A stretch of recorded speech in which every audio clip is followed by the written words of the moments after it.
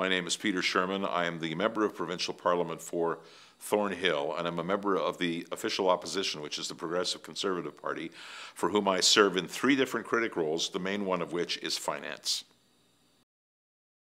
What must your party see in the Liberal budget to support it? We have to see a significant effort to reduce the deficit. The deficit is the amount of money that the province is spending over the amount of money that it takes in, kind of like a loss if you were in a business. If you add the deficits created by all governments over all the years since Ontario was founded, it adds up to about $250 billion, or $250 billion these days. And what we've been told recently by economist Don Drummond is that unchecked, operating on a business-as-usual basis, the province of Ontario will have a deficit in the fiscal year 2017 to 2018 of about $30 billion, and will have totaled provincial debt up to something in excess of $400 billion.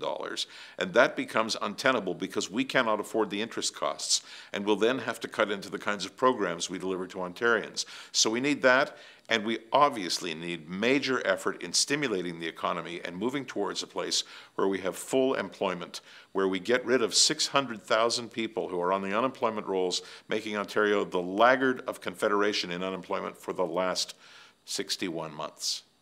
If you were finance minister, what would your priorities be in this budget? I'd be looking towards movement towards balancing the books.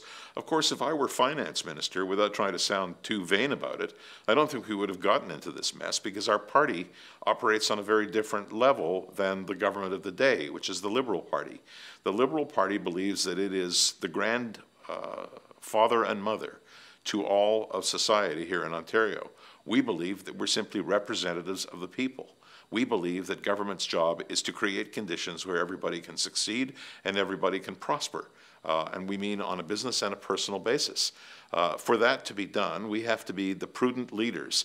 And what that means, in turn, is that there's an amount of money that comes in through taxes and various programs that the province operates.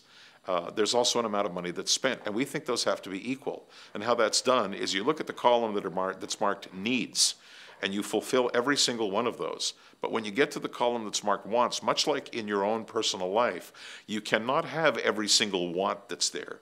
You must fulfill all of the needs before you get to the wants. The Liberal government of Dalton McGuinty doesn't understand that, and so my priority would be to turn that entire idea around. What recommendations within the Drummond Report do you favor the most? I don't recommend looking at the Drummond Report as a blueprint for anything. The Drummond Report was commissioned by Dalton McGuinty and the Liberal government.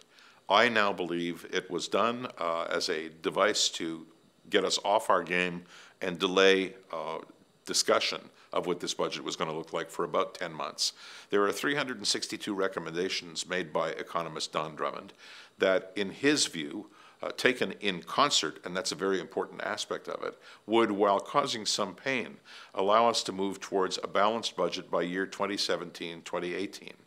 The Liberal government of Dalton McGuinty has already signified, by way of $4 billion worth of spending, that it's not going to take out, based on Drummond recommendations, that it has no intention of looking at that as a blueprint for the financial success of Ontario or the movement towards a balanced budget. So, in our view, the Drummond Report is about an economist telling Dalton McGuinty what he needs to do, Dalton McGuinty not taking the advice, and the Drummond Report, not commissioned by us, is not something that we ever would really care to act upon. So we're not going to comment on particular issues or particular aspects or particular recommendations of it. If we were the government and we thought we needed a report, we would do so. But I don't think we ever would have gotten to the stage we're at.